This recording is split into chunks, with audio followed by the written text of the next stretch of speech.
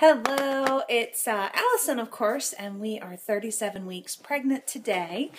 Look at this belly. I just, I feel like I'm all belly. This shirt doesn't even fit anymore, and the pants keep falling down, but there's no need to go get new pregnancy clothes. I'm heading in today for one of our last ultrasounds to see how big Aubrey is.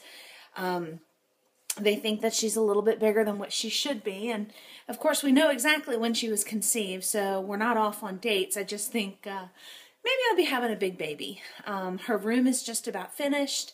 I've got the curtains shipped out to somebody.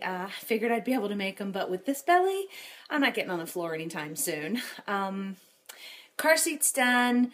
Let's see, stroller's done, and I've started packing my bag. So I have read, I don't know how many birthing books. Of course, everybody thinks that I'm delusional, but, you know, it'd be nice to see rah-rah support for people instead of thinking I'm delusional. But that's okay. It's my pregnancy and my birth.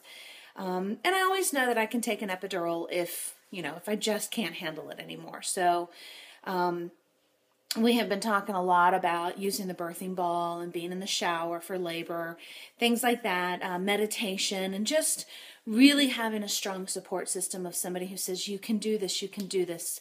My body's not going to rip in two and explode. I just need to have mind over matter. So really excited this week. I guess we could go anytime. I'm kind of wishing she'd come a little early because I'd really like to stop having heartburn in the middle of the night, but so be it. I can't complain. I've still had a really wonderful pregnancy. So one last tour of how big I am, because I don't know if I'll be doing another video. Gosh, I hate that. I didn't put on too much weight, but enough to fatten the cheek. Oh, look at that. And my hands are swollen. My feet are swollen, but it's okay. It's all been part of a wonderful, wonderful experience. Cannot wait until maybe the next video blog when she's here in a couple more weeks.